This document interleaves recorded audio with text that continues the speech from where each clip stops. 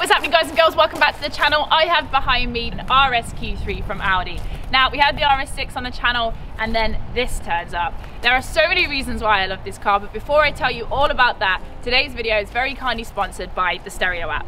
So this video is brought to you by the Stereo app, and it is a Premier Live social broadcasting platform which enables you to have real conversations in real time. Now, if you've been watching my Instagram recently, you'll see that I have done a couple of shows on Stereo. First of all, I did one with James Dean, and then I did a second one the other day with Mr. Chris Harris himself. After he caused all that commotion on Twitter, I felt like I had to get him on the show and actually ask him what he's been talking about. Because I'm going to put it out there, right?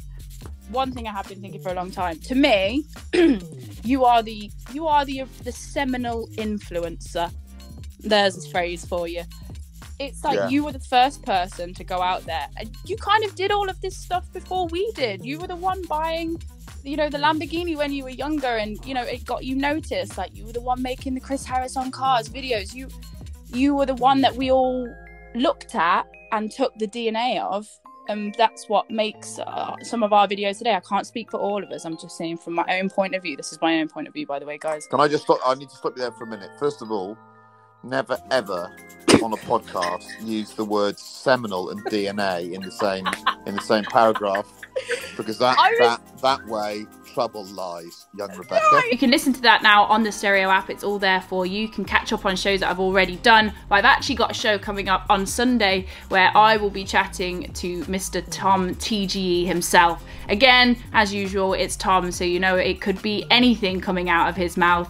The great thing about the app is you can schedule shows, so you can keep up to date with things that are coming up. I'll be scheduling my show for Sunday. That's the brilliant thing. Also, you guys can get involved because there is the option for you to send in your questions, and then they will be played in real time during the conversations. Now, you can moderate them, or we can go unmoderated, which is what's going to happen with the show on Sunday at 4 p.m, and it's going to be a question free-for-all. I'm actually kind of scared, but I'm sure we'll have a good laugh. So as I said, all the information will be in the description below. Make sure you check it out. I'm looking forward to seeing you all there at Sunday at 4 p.m. Check it out.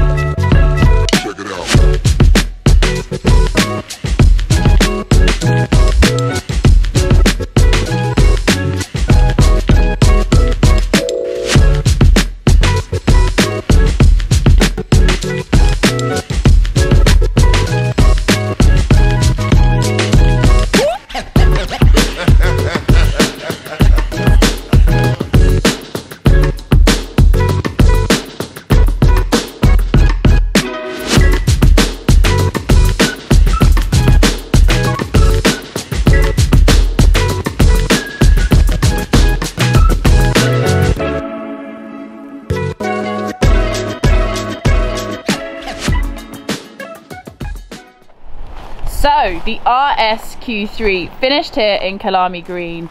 Wow, what a colour. Now, you know how much I love obnoxious coloured cars. I always say this, but this colour really, really pops. I absolutely love it. And seriously, it turns so many heads wherever you go. Now, first of all, I've been looking at SUVs for quite a while because I've been thinking, you know, I've had the sports saloon and now I really would like a little bit more space. And SUVs, on the whole, tend to be big, wafty, really heavy on fuel, and just really not that fast. Boom, here we have this. I absolutely love it, guys. I mean, first of all, you have this really, really aggressive front end on it. You've got lots of RS DNA and styling here. You can see obviously the blacked out honeycomb grille, all the blacked out badges here, the laser lights that you get with RS. Oh my god, I just love the way this thing looks. For an SUV, it still looks really, really aggressive, not too big. And as I said before, they just have this really cumbersome sort of look to them. Whereas this is the sportback version, and you can see that profile there as it comes down the sloping roof. Absolutely love it. Now, there's been a lot of comparisons online calling this thing the baby Urus, and to be honest, when you're looking at it from this angle, I can really see what they're talking about. This car is finished with the 21-inch wheels on there. You can see so much design language being pulled from that car. I mean, just look at the lines. It's got really, really aggressive styling. I love the way the wheels sit into the arches, and you know, normally on SUVs you get this horrible sort of black plastic guards there, but no, everything is body colored. coming round to the rear, I'm trying to shield from the wind as much as I can because there's so much wind noise coming into my camera here, so I apologize if anything does come through. You can see here the outside of the haunches is really squat at the back, and you've got the oval RS tailpipes here, all the blacked out badges. I just really enjoy the way this car looks. It still looks really mean, even though it is a compact SUV. I like here as well, you've got all of the little accents. You've got the gloss black here, you can see it on the little spoiler here as well. I just think it's a really good looking car, and the little privacy glass. I'm just really impressed how they've managed to take all of the DNA of a sports car but then sort of scrunch it and put it into an SUV package. What's not to love, guys? If you're looking for something which is really practical but is also fast, I feel like this ticks all of the boxes. And the great thing about this is this car is just over £50,000 as opposed to the RS6. I mean, I know that's an Avant and it's a different type of vehicle, but that was £112,000 rolling on the road. This is just over £50,000.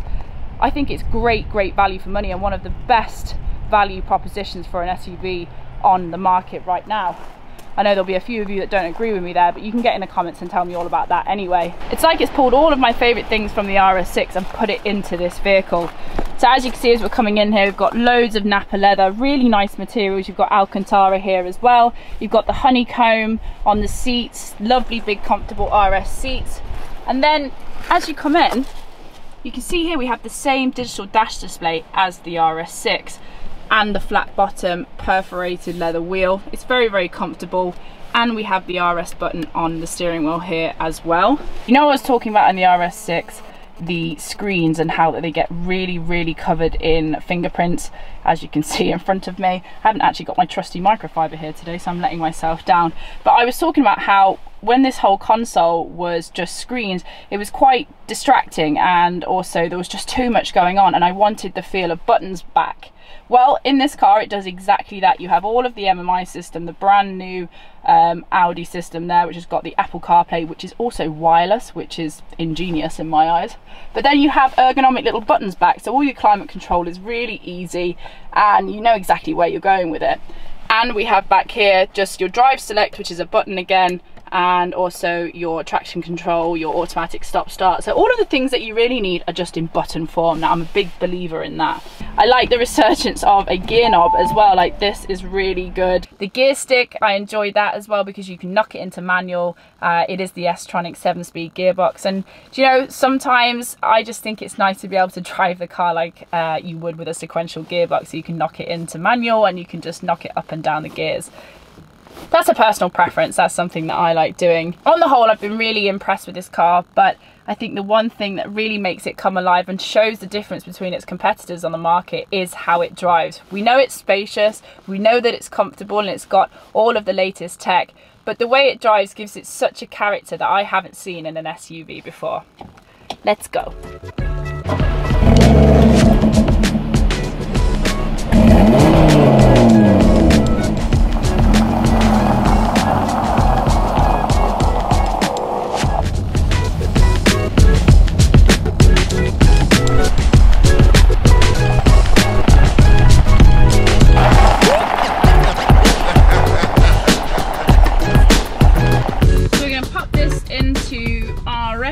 On the steering wheel, there we go, and we are away. Now just listen to it.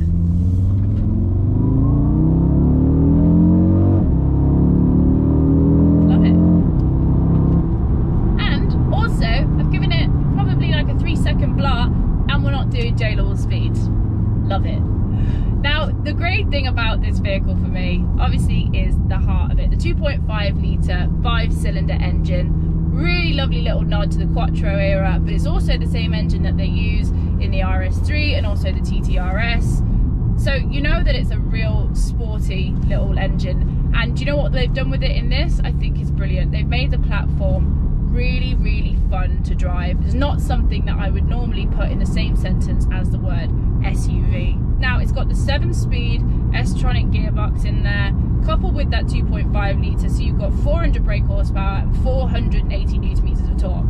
The perfect band of power for me. Once you start going into the 500s and the 600s, you're starting to get to a point where it's like, oh, you start to worry a little bit about losing your license and things like that. And I know I talk about it a lot, but it's just so easy these days. I've noticed being back up in Warwickshire, there is a serious amount of unmarked cars about. And do you know what? We all love driving, so keeping our driving license is fairly high up there on the list of things to do. And that's the thing about this, like, you can take it out and have a bit of a jolly drive in it, but you're not doing mental speeds, and it's fun. This car is fun to drive. The Quattro system is brilliant as always, like, it's really responsive in the corners. I mean, if you're going really fast, then you are going to understeer, but at that point you're fighting physics as opposed to fighting the German engineers. It does have great straight line speed, so do you know, if you just wanted to, I don't know, get someone off the lights or just do a really handy overtake, drop it down a few gears. Listen to that! And it really does make me smile, and that's the main thing. When you're driving something, it should make you smile. Now imagine if you had that, couple it with a really useful vehicle, i.e. compact SUV, and you have the RSQ3. Joe Achilles made a video saying that he thought it was confused. I don't think it is. I think it's a real perfect hybrid for people who are like me. They've got a sports car of some type, and then they need something a little bit more practical, but they don't want to go the whole way and buy into a big wafter like a Range Rover or the QA or an E-Pace, something like that. This is perfect. Still have fun in it. Still is really, you know, great to look at. It's got amazing RS design language all over the place, and it's practical. And it's less than half price of the RS6. Now I know it's very difficult to compare the two cars because one's in a van and also an SUV, but because I've had them back to back, it's really brought it home to me how this car has everything that I would have wanted out of the RS6, and the practicality, and still a bit stylish. Well, I think so anyway. I love the lines of this thing. I feel like if you had an Urus, you'd be pretty pissed off really, because you've got a car which is essentially a quarter of the price, and it kind of looks like it. I love the outside lines, the sills, the gloss black bits everywhere. I feel like I need one of these. I've been living with it for a week now. I've got it for 2 weeks. I don't want to give it back. I've really enjoyed it. I mean, besides the fact that it makes the front of the drive look like Sesame Street with the speed yellow car and the Kalami green RSQ3, but I think they're the perfect pairing. What a sick little setup, having the rear wheel drive saloon car and then this as your everyday sort of hack. I don't know, really enjoying driving this thing. So comfortable. The seats as well, they've got great lumbar support. Do you know, if you're doing long runs, I've been down to London to get some more of my stuff, and yeah, great, really good. I feel like I'm not saying anything negative about it. I need to say something negative, or do I? That's the thing, I don't know. Now when you get an SUV, you start looking at them and you think, oh my Christ, I need serious spatial awareness and beepers and all the rest of it going on, because they're massive. And when you take them into a domestic car park, whether that be underground or whatever, you're constantly worrying about where your corners are. You don't get that with this. You're immediately really aware of all of your corners, because it just feels like a normal car, just a bit lifted, that's it. But you're not so high that you're kind of looking down on everything, or you're not too low. You literally get into the car laterally. It's brilliant. I honestly can't recommend this car enough. I definitely want to get one. I just need to convince Audi now to let me keep this one for the next, you know, 6 to 12 months. See what you're saying. What do you think, Audi? No.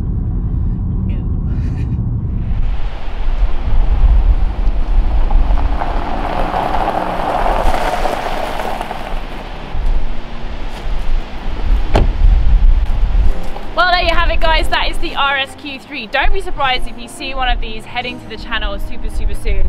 I love this thing. I think I've said it enough times this video. Other than that, let me know what you think in the comments. I just want to say at the end of this video a big thank you to all of you that got me to 100k. I could not do this without you.